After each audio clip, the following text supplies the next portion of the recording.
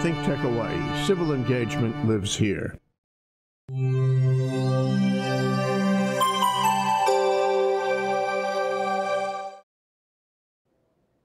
Good afternoon again. Howard Wiig, Code Green ThinkTech Hawaii. Thank you so much for joining us. We have a very exciting program today. What could be more exciting than battery energy storage on the tip of everybody's tongue? My guest today is Tad Glauthier of the Distributed Energy Resources Council, and he'll be talking about the particular company that he represents. And we're going to describe some, in my totally unbiased opinion, some pretty revolutionary concepts that are sweeping Hawaii right now. Before I introduce Tad, and he can do the techie thing, let me do a totally untechie explanation of why we need battery storage in our electrical distribution grid.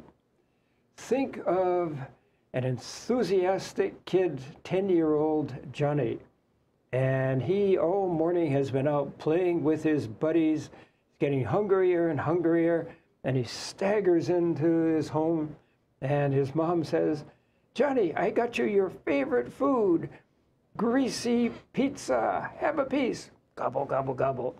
"Oh, that's great, Johnny. Have another piece." Gobble, gobble, gobble. "Have another piece, Johnny." "Johnny, you're hungry. Come on." Gobble, gobble, gobble.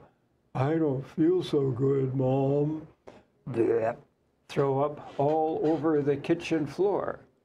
What does that have to do with anything? That is what happened to Hawaiian Electric with regard to PV energy.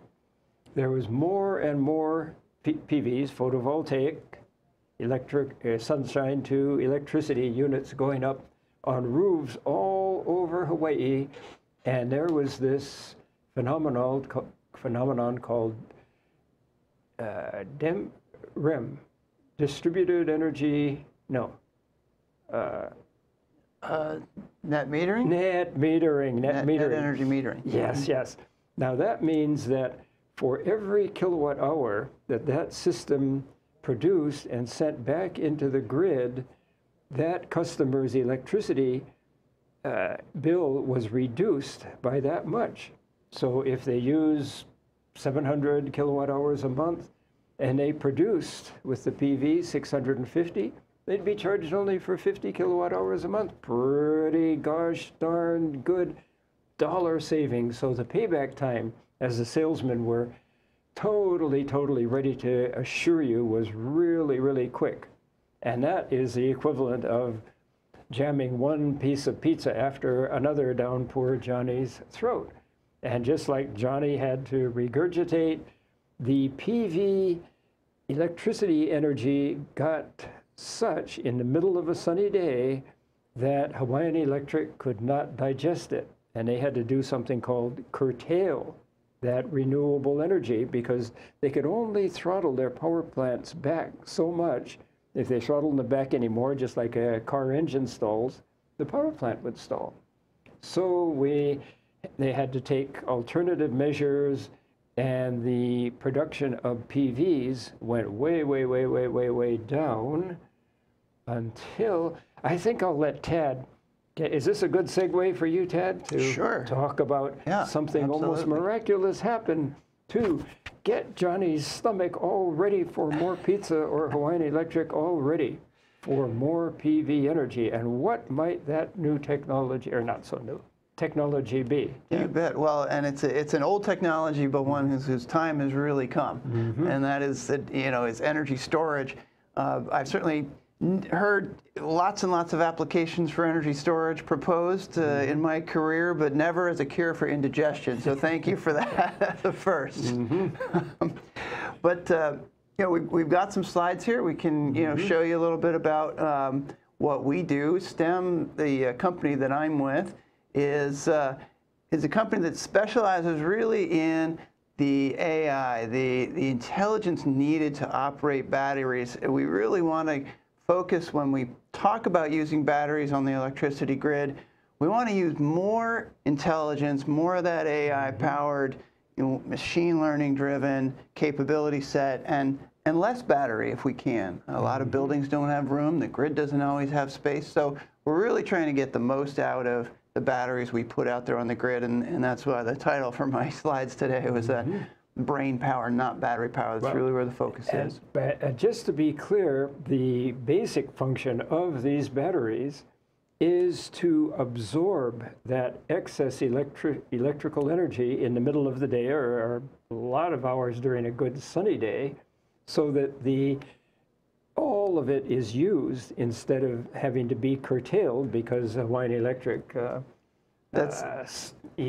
photon stomach is all full. This absorbs all that energy so that we can make use of it when it's needed. And I think that's another good cue for you. Yeah, that's right. You know, people in the energy industry a lot of times talk about the duck curve, and that maybe is where the analogy really fits, is that battery storage does make the belly of the duck able to hold more. You know, we can actually put more solar on a system, and then we can shift it into that evening peak. So that's one of the main applications for storage. But there are a number, and we'll get into some of the other ones as well. Sounds very sophisticated here.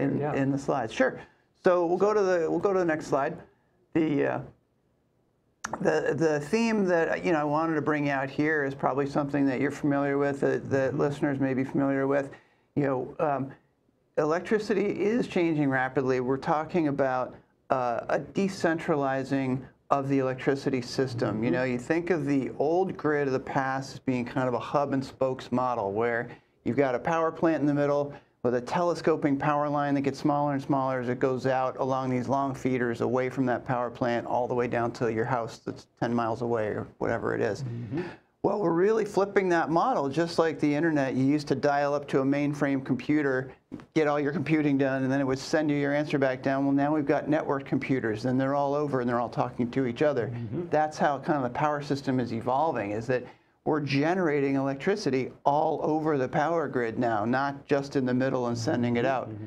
That introduces huge new challenges for the utility, but also major opportunities for the consumers and for the consumer and the utility to have a new kind of relationship where they really are long-term partners in this operation of the grid together. It's important to understand how batteries play into that, because as we get more and more solar onto that utility system, we do need batteries to help manage those amounts, right? The sun's only shining in the day. And with those batteries, we can utilize 100%. Yeah, we can. That's right. Let's go to the next slide here. You know, we really are talking a little bit about both the time and the place here. And so, you know, when we talk about the timing of energy use, we want to understand not just, well, the sun's shining in the day and we've got a lot of evening usage, so can we just move the energy? But there are lots of other factors to consider. So there might be time of use tariffs, which means that you might pay a little bit more for energy at one time of day than at another time of day. And the utilities... That is coming. Yeah. Hawaiian Electric is experimenting with that. Yeah, we're starting to see the rise of these, or the experimenting with them. There's a pilot right now just for residential folks to show how this can really change some of those behaviors. And what we are ultimately potentially headed towards is something where the price of electricity could change throughout the day, multiple times. And that's just too complicated for a person to want to deal with, generally speaking. Well, let's just give a real simple illustration of time of use. Because in the middle of the day, there's all this sun shining, all this electricity being produced by the PVs, there's too much. Hawaiian Electric might make that time of day cheap. Yep. And that'll encourage the customer, not just the residential customer, but the hotels, the office buildings, so forth, to use as much as they can during that time, say from 10 a.m. to 4 p.m. or whatever. Illustration at the residential level, you have your washing machine, you have your dryer. Why not put those on a timer? Washing machine goes on at 10, dryer goes on at 1 p.m. Yep, and that's right, and that's exactly what we do at my house. And you know, the way that some of these prices, these time of use prices, are actually working their way into the solar and the energy storage options for homeowners is through something called customer grid supply, or there's some new tariffs like that where you're motivated to set your dishwasher or to run your dryer during the middle of the day because you're actually getting an economic benefit. And it's set up so it's real simple. You set that timer on at 10 a.m. and you walk away. That's not very complicated. That's right. It's a pretty easy thing to do once you get into the habit of it. So we can kind of continue on with on that same theme. There can also be a different value to the location of energy, and that's something that I think is also maybe a few years away, but is something that we've got to start laying the groundwork for now. There could be parts of the grid where there's lots and lots of sun over on the west side of the island, and there's lots of rain, and on the windward side, and you could have a need for some energy in one part of the island and not the other. Good point. And we're really not quite there yet in terms of operating the grid with that level of specificity, or asking individuals to think about those prices with that level of complexity. But with that artificial intelligence and with automatically driven battery systems, both homeowners and business owners will be able to really take advantage of those kinds of tariffs in the future. Yeah, I live in the back of Manoa Valley, and I'm downtown. It's all nice and sunny and warm, and I look back there, and I can't even see the mountains because there's such heavy rainfall back there. Yeah, exactly. And it might be sunny as can be out in Ko'olina or somewhere, right? So that's kind of, I think we can move on to the next slide. That's kind of the timing and the location pieces. When we think about approaching a business, STEM works primarily with business owners, so that's more my background, but we also can certainly talk more about the residential folks. But coming from a business mindset, a lot of business owners have already thought about the low-hanging fruit, if you will. They've done LED lighting, they've gotten a more efficient HVAC system, and then hopefully many of them have gotten a PV system, solar PV system. And there's still going to be some energy use left. Absolutely. A lot of times there's also still going to be a peak that they can't control with their PV system because you have one really rainy day and you're gonna cause a peak that the utility's got to be ready for. The grid has to be ready for that peak. They don't know when it's coming. And they have to charge for it. That's right. It's costing them more money. That's right. And that's the demand charge I think you're referring to. And that's one thing that we can help a business owner reduce, is by reducing their peaks on a regular basis. We can reduce their demand charge. Residential folks don't face that demand charge. And so you really have to think about what exactly is the business or the homeowner trying to do with storage. And not just think, oh, well, I have a PV system, now I need storage. We really need to ask one layer deeper of a question. What are you trying to achieve? Typically, because it's costing them money, and you want to give them the best bang for their buck. That's right. And we talk about batteries, and one of the questions that comes up all the time is, well, can this battery back up my house? Can it back up my business? Well, if you want a battery that's going to save you money, you're probably trying to go for the smallest battery possible, and one that's just doing that function that you bought it for, or that you're getting that service from the company to do that. And you don't want to oversize it. If you want it to be ready for backup, you've got to oversize it. So it really it gets down to the individual consumer choice, but that's a kind of a different category of functions for batteries. And on that cheery note, we need to take a break. Back in a minute. ThinkTech Hawaii, Tad Glauthier, our guest.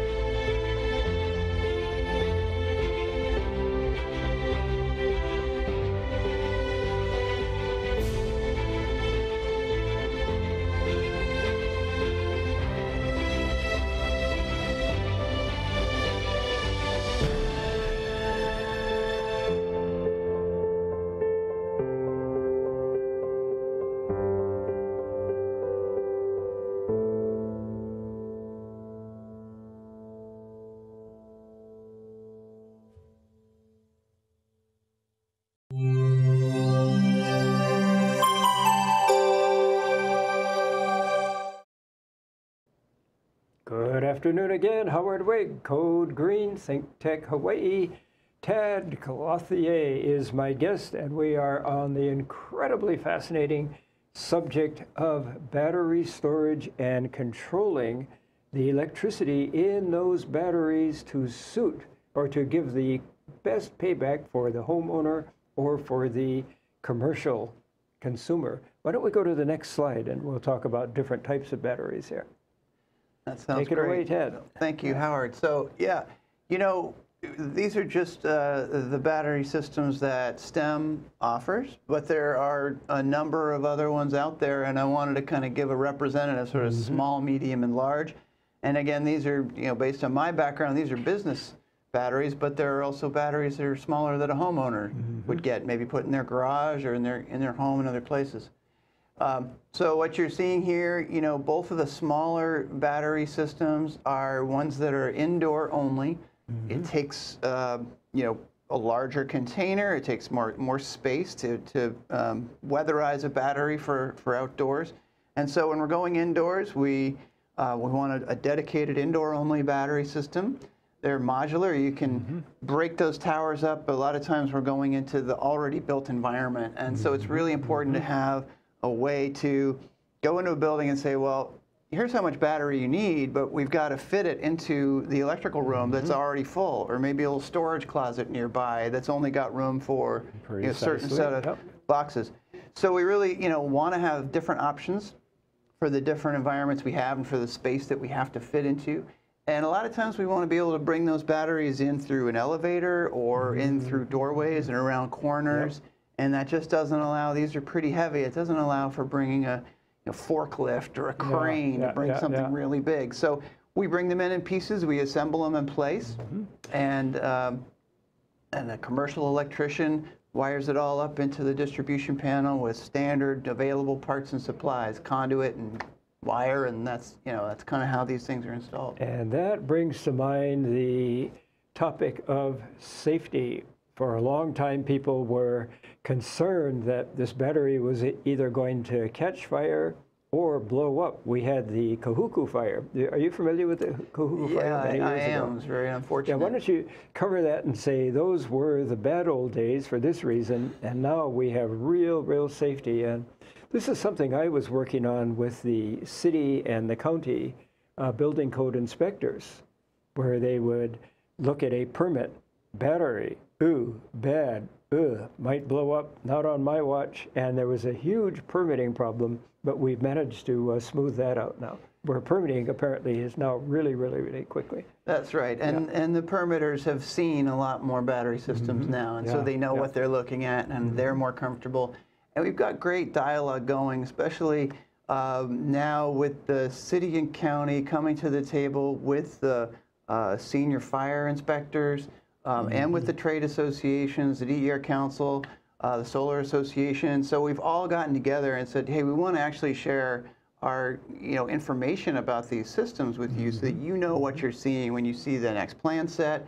You can tell what kind of signage you'd like on there. The fire department can weigh in. You know, they like to know where the battery system is in the building, and have that sign posted somewhere.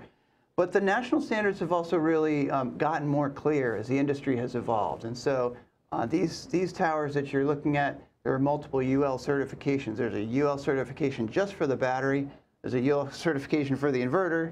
And there's another one that you get when you put the whole package together and you get that certified. So, we're really relying on these national standards that are the same as what you'd have on a flat screen TV or a toaster that you've got to go through rigorous testing to get those certifications. And I'm a building codes guy, and we are carefully incorporating those national standards into Hawaii's building codes. That's right, and those national standards get updated every couple of years, and we have one of our senior engineers on that National Advanced Storage Committee that works with the fire departments to help define that code. So we're really trying to get the experts from the industry together with the plan checkers, the reviewers, the first responders, and make sure that there's a... This kind of reminds me of the airline industry. Why are airplanes so safe? Because there are a jillion safeguards, and I don't think batteries are going quite through that rigorous routine, but it's a similar process. It really is.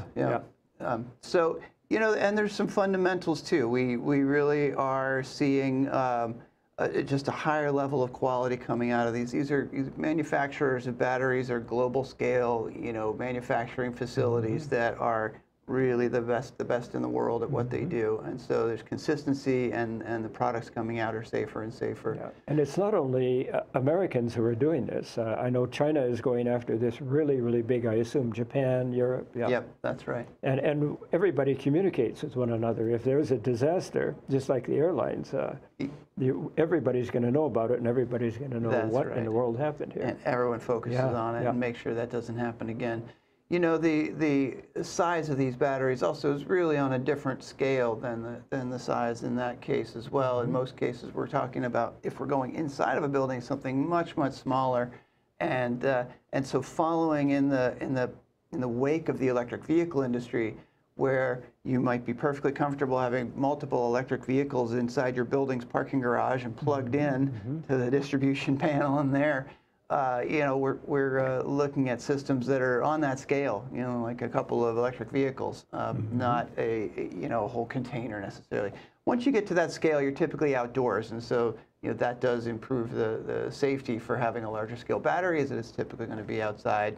And that's that, coming back to the slide for a moment, there's that third battery form factor that we didn't look at. Yeah, it was the one on the right side of the screen there, and those are, you know, boxes that are about 7 feet tall and about 4 feet deep and 3 feet wide, and each one of those, they're all, you know, pad mounted, so they're going to sit outside of a building, and they've got cooling inside so they don't get too hot in this, you know, humid, the tropical environment here, and that's really where you want to be with a system of that scale. Yeah, this might be, for instance, out in the parking area somewhere. Or yeah, you might take over a parking spot. You might put it next to a lot of times buildings have an area where the transformer is, where the power's coming in, and that's usually near the electrical room. So we'll try to do something as near as we can to the electrical room. Yeah, absolutely. And then there's you always want signage there. I think signage is required. Absolutely. So it's right there with the rest of the electrical equipment. Yeah, and you know, it's funny you should mention signage. We've had to go back and forth a few times because different folks have asked for different signage. And so even just getting everyone on the same page about,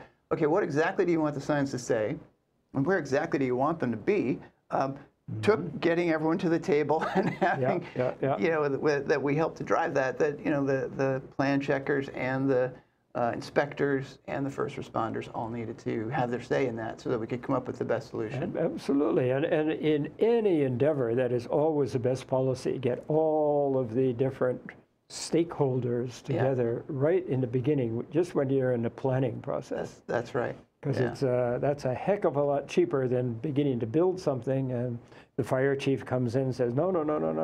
Then you have to tear down your existing structure and so forth. So this is a great planning process here. Yeah. So I think we're really moving into the future here with that. I think we can go on to the next slide here. Yeah. We wanted to highlight a little bit more about what demand charges are. This is a great example. So on the left, you see this mountain range with these peaks that can jump way up, and that's a business electricity use for, you're looking at about 10 days worth of their load there. Each one of those major bumps is 1 day. So right about where the peak is, that's probably around the middle of the day. And then it's around, say, 4 or 5, it slides way down as everybody begins to leave the office building. That's right. And this is, you know, each business is different. So this is a business that peaks in the middle of the day. It might be an office building, or it might be you know, an auto body shop. It's going to look different for, let's say, a grocery store where you have lots and lots of activity after work when people come. Or on the other extreme, a hotel. Right. Where you have this big slump in the middle of the day, and all of a sudden, 5 in the afternoon, whatever, all the tourists are coming back. Yeah, a hotel's going to look a lot like residential. It's going to look like a big condominium building or something, right? It's going to have that evening peak when everyone's turning on their flat screens at the same time, and they're and opening and closing the refrigerator and turning the oven on. And, And so what a battery's got to do in every case, it's different. And so a battery has to have some kind of intelligence and some kind of, you know, AI driven control that can learn this shape is different than that shape, or I know what a general hotel shape looks like, but I don't know that this hotel's got some differences. And so you've really got to have some learning software that's very fast and that can then say, okay, I'm going to make a prediction about what this load shape's going to do. I'm going to respond to that prediction. I'm going to give this customer a more optimal energy profile. It's going to save them money. We have to save them more than it costs, right? You've got an economic trade-off that's pretty important there. So we're really focused on that. There are, on the other side of the slide there, on the right-hand side, there's a number of different uses that we just kind of cataloged what both in front of the meter and kind of behind the meter services a battery can provide. And so we've talked a little bit about increasing your PV self-consumption. So making sure, well, instead of sending my extra PV back to the grid, I'll use it. And I've talked a little more about demand charge reduction. And we spoke about time of use bill management in the beginning. There's a few other uses that the utility or on the mainland, the ISO, that sort of balances between multiple utilities can get from batteries, even when they're located at a customer's location and not up at some substation or up at some grid-controlled location. And we've got about 30 seconds left, but in summary, what the batteries do is look at those peaks where especially commercial customers getting charged big bucks, and what we call shaving those peaks down so that his bill is less, and the utility as a whole doesn't have to ramp all that up, and they use extra energy that way. That's right. So that helps us solve my problem, which is reaching 100% clean energy by the year 2045. And that's what we're all focused on. And on that cheery note, unfortunately, we've got to sign off. Howard Wiig, Code Green, ThinkTech Hawaii. Thanks so much, Tad Glauthier, for joining us and giving us a peek into the future, the present and more so the future. This industry is going to grow like mad. I think it is. Thank you for having me on the show. Thank you.